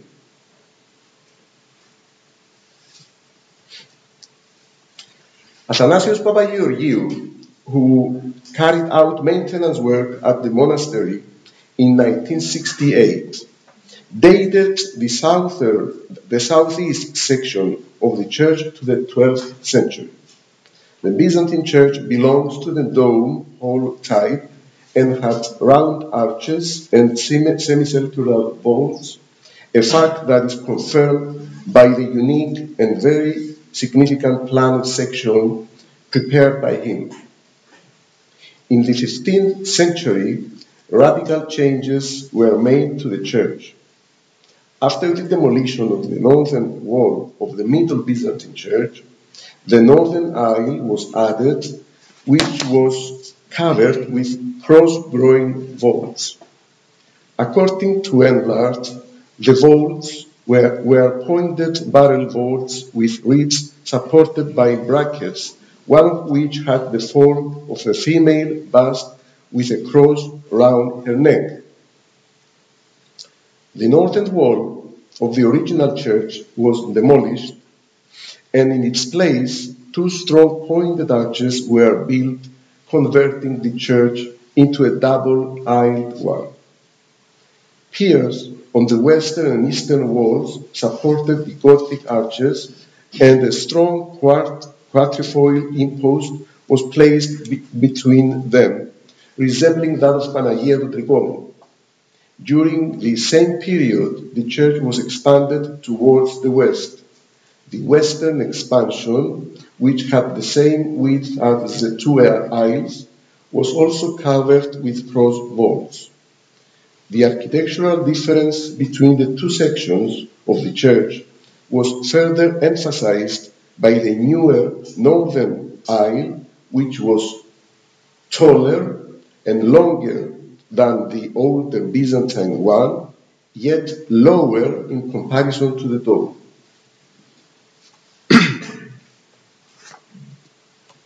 In the district of Famagusta, there are similar double churches from two different chronological phases, which were expanded during the Latin rule, mainly in the 15th or 16th century, such as Panagia Theotokos Trikomou, the Church of Prodromos in Lapathos, the Catholicon of Eleusa in Rizokatpaso, and others. This widespread architectural practice during this period allows us to speak of a standardization in the construction of these churches as argued.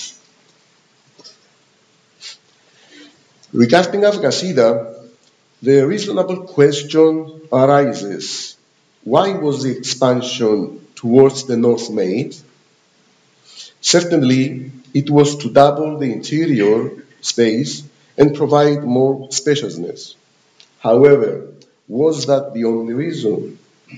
The length of the newer northern aisle was greater than the corresponding southern one, as the space of the sanctuary and apse protruded about 2 to 3 meters further east, as shown in the plan and in the existing photographs. This layout, despite widening the interior of the church, obviously did not aim to create a unified sanctuary. On the contrary, it created a distinct and independent new sanctuary, which was probably related to the celebration of the liturgy in the Latin rite. Was this layout the result not of peaceful coexistence, or on the contrary, of conflict and segregation between the two doctrines? Obviously, the issue of common worship between Orthodox and Latin rites is a much debated matter and requires systematic study. This presentation clearly cannot exhaust the subject or satisfactorily address it. Similarly, there is also the case of the Middle Byzantine Church of Sotiras Christos in Eleftheria, Crete, where the single-aisle dome church was expanded southwards in the early 16th century with a single-aisle vaulted church with its sanctuary isolated so that both doctrines could be served in this case as well.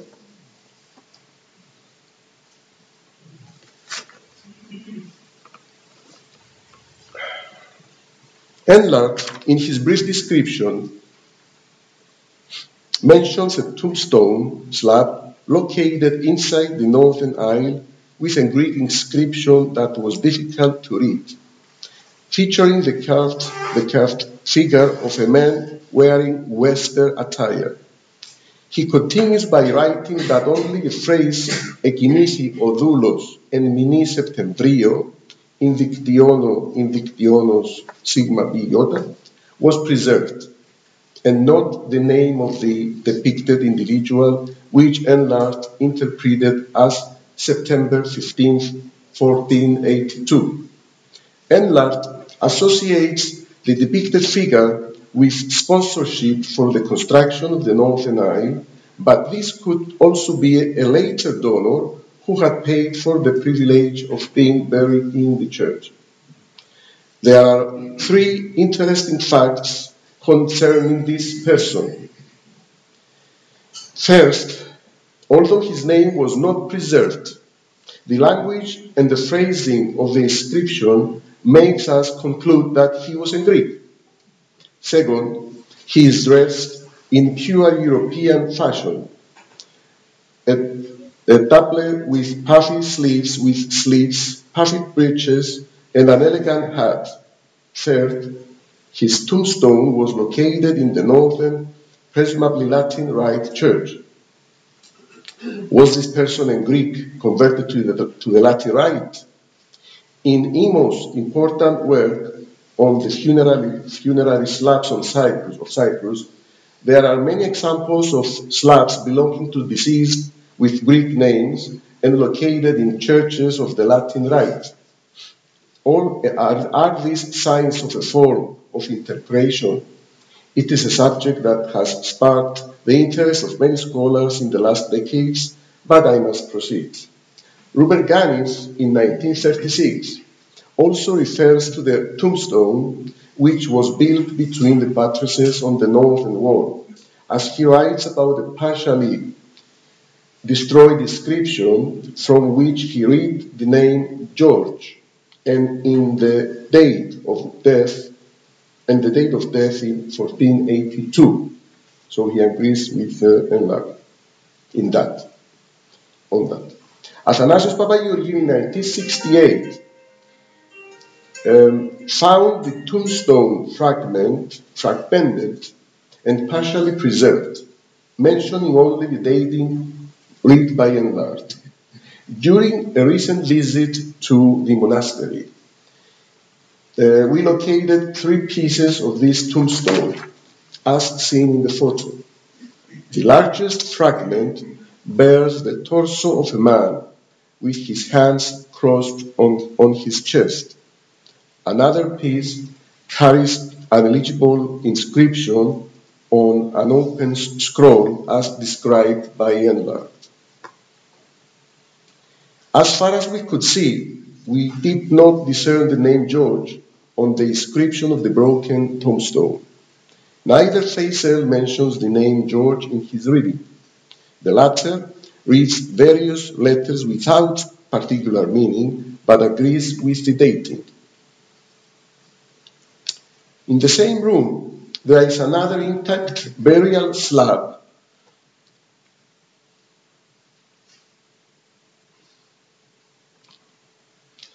and marble architectural members, probably medieval. Slabs with libation holes are mainly found in early Christian monuments related to important burials and holy figures, such as in the cases of the tombs of St. Barnabas in Engomi, St. Lazarus in Larnaca, and St. Spiridion in Hermetusham. In the case of the tombstone at the martyrium of the Basilica of St. Barnabas, as well as in other instances, the tombstone served as a mensa martyris, meaning that liturgical functions were performed on it. It is unknown if these objects in Avgasida are related or belong to different burial monuments, as we cannot know their original position. In my opinion, they belong to different burials. While it is risky to persuasively argue about the nature of the northern compartment of the Avgasida's church, we could speculate that, considering the burial slab with a potential male donor was embedded in the northern wall, this section had a funerary character similar to the 14th century Latin chapel in Angeloctis Tikidiou. When Enlart visited Avgasida at the end of the 19th century, he mentioned that the auxiliary buildings north and east of the church served as an annex to a chiflik. The next documentation of the size condition is provided by Theophilus Mokapka, photographic archive, indicating that he likely carried out repairs of the buildings. The photographs taken in 1941 show the buildings in good condition, affirming this possibility. Sadly, the current condition of this structure is tragic. During our recent visit, we observed with regret that sections of both auxiliary buildings of the monastery have collapsed. What impressed the French researcher the most in the northern building was a marble capital with Gothic ornamentation, which remains in place to this day. He also refers to spolia reused in the construction of the monastery, which he speculates may have originated from an earlier building, but we couldn't see any earlier building actually there. In Enlart photographs, in addition to the crooked capital, a Paleo-Christian lampstand is visible.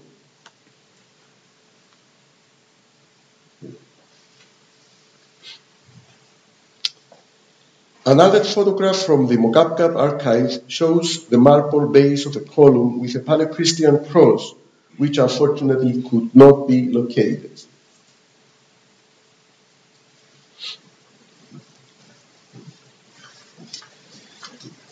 As previously mentioned, the Avgasida church was in operation until 1974. Information about the interior of the church is gathered from two photographs from Enlart's archives, several from Theophilus Mokapkap 1941 archive, and some from the Department of Antiquities in 1968. In the first photograph by Enlart, we can see the wooden staircase leading to the five-sided pulpit, which can be dated to the 18th century. The icons flanking the pulpit are works from the same period and in the style of the so-called School of St. Heraclius monastery. The images on the pulpit, from left to right, depict the following: the evangelists Mark and John, Christ in the middle, and Matthew and Luke. On the opposite side, the richly decorated wooden episcopal throne is visible.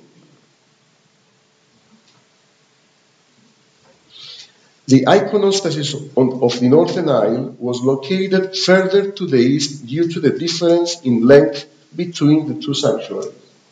We can see the difference here.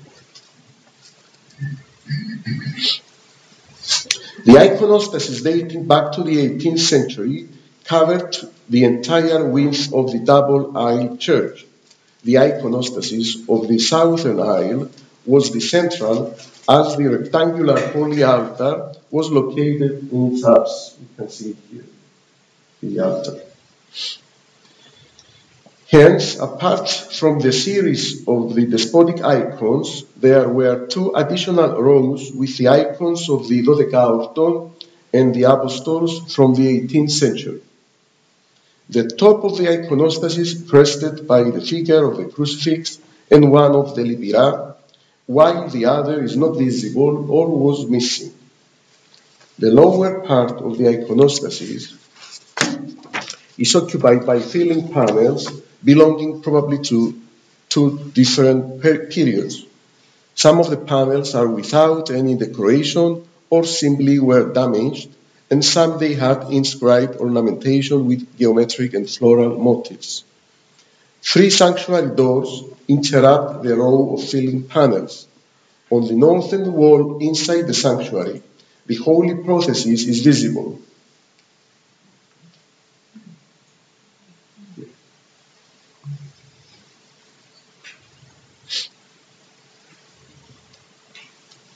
In front of the royal door, two bronze candelabra are visible. Inside the holy bema at the holy altar, a silver processional cross, probably the cover of the chalice, are visible. According to the custom of the time, covers are hung in front of the despotic icons, making it difficult to recognize their subject. Christ was depicted as a great high priest and bore the date 1729, while next to the icon of the Theotokos of the Yitria, there was the icon of three military saints, Tryphon, Eustathios, and Julian, of the 1759, made by the monk Ioannikios. This is Christ, this is the Odeitria, and here we can see, the computer is more clear, the three military saints.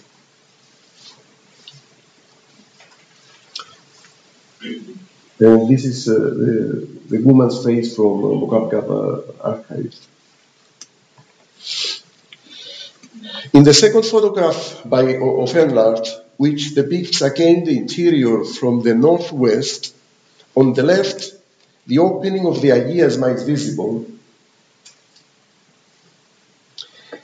As in his drawing, a similar entrance of a chiasma exists inside the church of Panagia Avgasida in the Livadia Famagusta, which was connected to a subterranean carved system of water channels.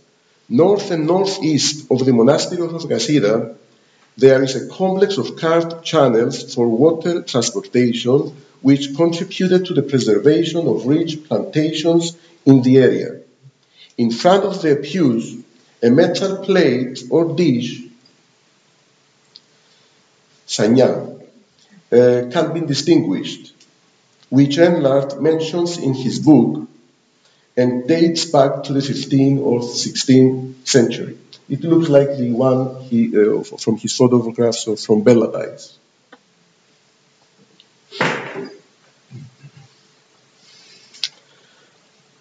Apparently, he placed this dish there himself to be photographed. In the same photo, on the right, a rare example of women's section and gallery with a wooden grill and a separate entrance is discernible in the corner, an influence apparently stemming from the Ottoman equivalent arrangement of women's sections in Muslim mosques. A similar construction is in a small gallery or women's section is preserved today in the Church of the Holy Cross in Pelendre.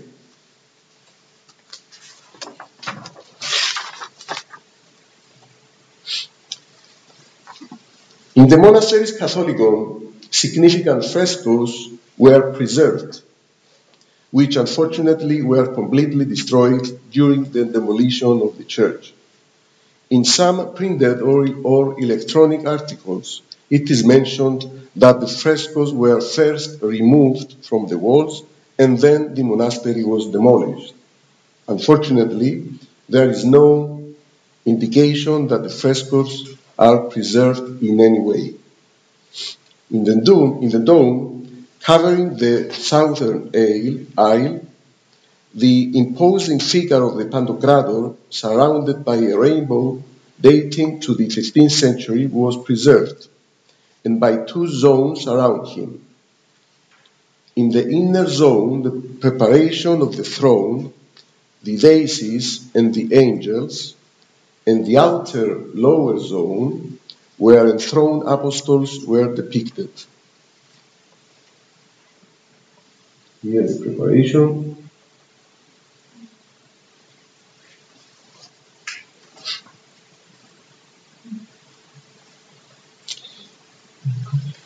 The depiction of the rainbow around the Pantocrator also appears in other monuments such as the Holy Cross in Pelendre, 14th century, in Christos Antiphonitis in Calogrea, 15th century, and the Panagia Theotokos in Drikomo from the 16th century. In the church, there were also remarkable portable icons. In the notes of the Byzantinologist Chrysostom Baltogianni from 1965, around 30 icons of the monastery are documented, most of which date back to the 18th century.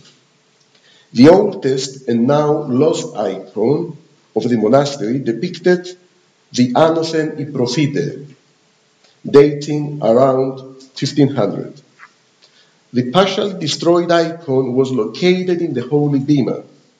Before 1974, another icon depicted Virgin Mary Glycophilousa from the 16th century, from the iconostasis of the Northern Isle, wearing an earring. You can see it here. It's a rare thing. Was transferred to Nicosia for conservation. As a result, it was saved and it is currently housed in the Byzantine Museum of the Archbishop Makarios Foundation. The same happened with an icon of Christ from the northern nave, dated with an inscription to 1729 during the Archbishopric of Sylvester. Additionally, in the iconostasis of the southern nave, there was also an icon of Christ from 1763, dedicated to the monastery by Archbishop Iosif. An inscription found below the icon of St. John Monastery of St. John the Baptist stated that in the year 1781, the painters Leontios and Philaretos from the monastery of St. Iraklidios gilded the curved iconostasis of the southern aisle. The same inscription recorded that they also painted the Lipira, the sanctuary doors, the Dodecaortos, the Apostolica, as well as the icons of the Virgin Mary, St. John the Baptist, Archangel Michael, St. George the Evangelist, and the pulpit. Except for the two icons saved in Nicosia, all the others are missing. In one of the sanctuary doors, dating back to the 18th century, on the left leaf, above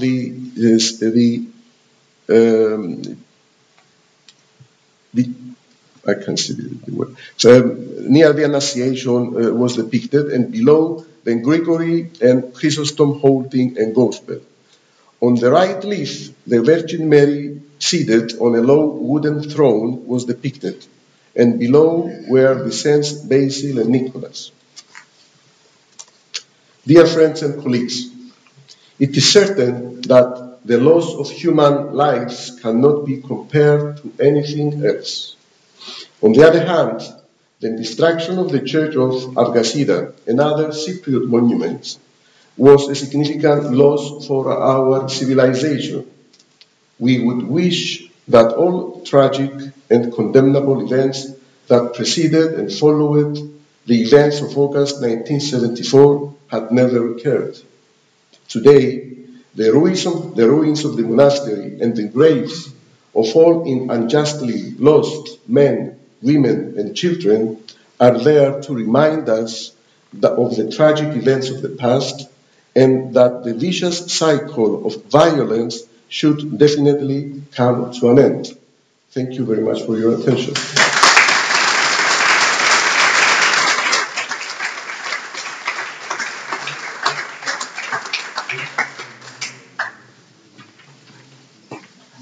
Thank you, Mr. Foulias. Are there any questions for these last two presentations? Yes, please. Yeah, would like to ask Mr. Foulias, what's the etymology of the name Avgasida, and whether there are other parallel names for the monastery?